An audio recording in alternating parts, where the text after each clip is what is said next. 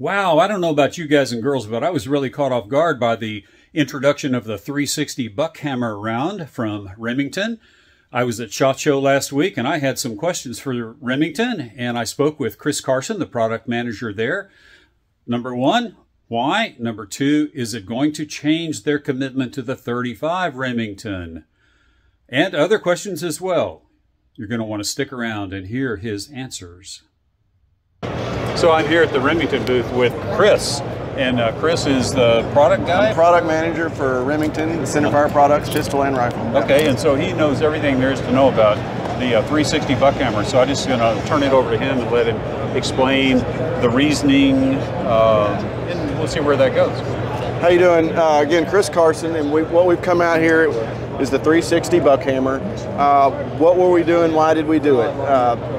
Trying to fill the gaps in the states that are straight wall states. Requirements dictate they can only use a cartridge that has a straight wall. So let me interrupt right there because that, to me, that should satisfy all the naysayers about the why. Mm-hmm. Why would you do something like that? But that's four states, I think.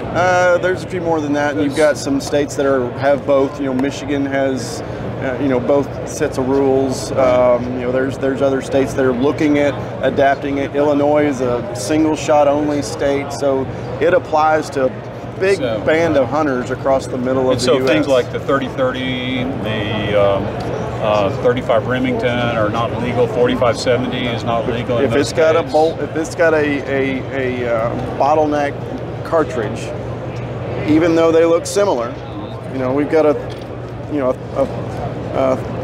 Buckhammer round. Its parent case is a 30-30. So we've got a 30-30 case that we've straightened out. We're using a 35 Remington bullet, 200 grain or 180 grain right now. You could not use this if it had a bottleneck cartridge. Right.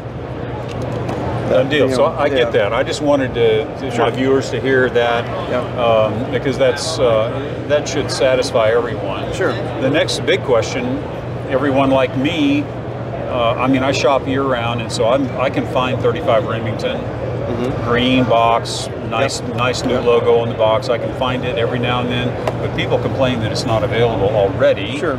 Is this going to change your commitment to the 35 Remington? Well, actually it has. We've already made some of the 35 Remington in the 150. We brought that back. So we've got the 200 grain as well.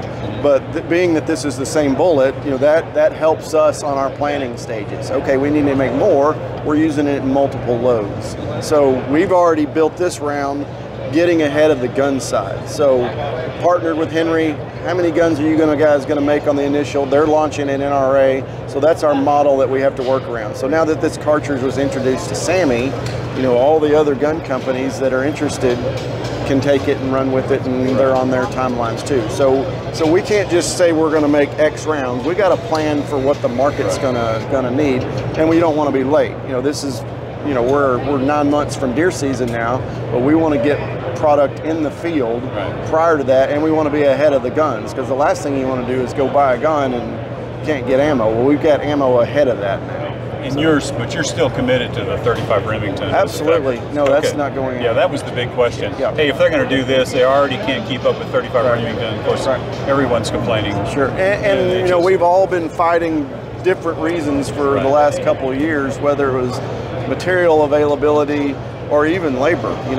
That didn't just affect fast food industry. It affected the manufacturing side too. Right. So we've struggled with that, and we've gotten that figured out. But you still have your blips on materials. We follow the commodity markets. People say, oh, it's expensive to build a house. Well, you're using the same stuff, copper, to wire a house. We're at the mercy of the copper and the brass people, just like any other industry. So we're seeing the light at the end of the tunnel as far as availability of things, leveling out. What is normal? Who knows what normal is now? But we're seeing a more normal situation. Yeah. So the justification for this, when you have other cartridges like the 350 Legend, I personally think this is going to be quite a bit more powerful than the 350 Legend. So it has a bit more hop to it than the 350 Legend. We wanted to do something that hasn't been done in a while. So that was the reason we were partnering with Henry. Let's go to the lever gun. This this idea fits perfectly with a lever gun cartridge. So here we are. So we met with them. They decided to jump on board with us. What can we do ballistically once we decide what case we're going to use and go forward with it? So as far as ballistically, you know, we've got a little more hop than the 350 Legend, a little more energy, less drop. You know, different platforms. That's an AR platform. This is a rimmed cartridge. Right. You know, it works perfect in the lever gun. Yeah. I like it. You know, we've taken this to Africa. We've taken it on deer hunts in Ohio. On the hunt I was on, there were 4 different deer shot at 4 different distances. You know, one-shot drop type deals. All the same gun, right? All There's the only one gun. Yeah, we were all using. No, we all had. We're using different guns, but it's all the Henry guns. Yeah. So, like I said, it's been used in Africa. It's been used on bear hunts. It's been used on deer hunts. So different animals, different hides. No issues. I would use it on a ballistic gel hunt. Yeah, I understand. And a water-filled pumpkin hunt. Yeah, I got it. And I would love to compare it with 35 Remington, and you know, and just see what that's like. 30-30. That's what my channel is kind of about. Is I'll do some comparison stuff where I'll just provide a little bit more information than. I get it. Yes. So you'll see it's a core lock bullet, so you're going to see similar things that you would out of shooting it out of a 35 Remington. In fact, I just did a video comparing the 200 grain core lock with which I can't get with the 200 grain Sierra Pro Hunter. Okay. And I was surprised. I really thought the Sierra. Don't ask me why, but I thought the Sierra Pro Hunter was going to do really well, but the core lock actually performed better than the Sierra Pro. It's been around for 80 plus years for a reason. Yeah. So. And I get that. You know, like I was saying, it's been around for 80 plus year cup and core bullet, but you're also trying to reach an audience that's been shooting for years, and some people don't want to pay premium prices for a bullet where the result's going to be very similar. So.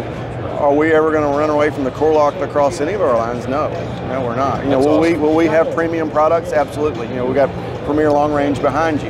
But as far as Remington core lock loads, we are, you know, that's Remington. You know, they're going to be around. Yeah, that's awesome. Well, congratulations. I think that launching a new rimmed cartridge in today's world. That's kind of going against the grain, right? Swimming upstream, and I say kudos to. It's gotten a lot of traction this week, and you know, there's been some articles that were leaked out before shot, you know, and so it got some visibility, and people were excited to see it. Thanks very much. Absolutely, yeah. And I look forward to. Absolutely. So I don't know about you, but I'm pretty satisfied that the 360 Buckhammer is the right answer for a lot of folks, and I'm also satisfied that they're not going to abandon the 35 Remington, a cartridge that's near and dear to my heart. So I want to say thanks for watching. It's good to be home. I'll see you in the next video.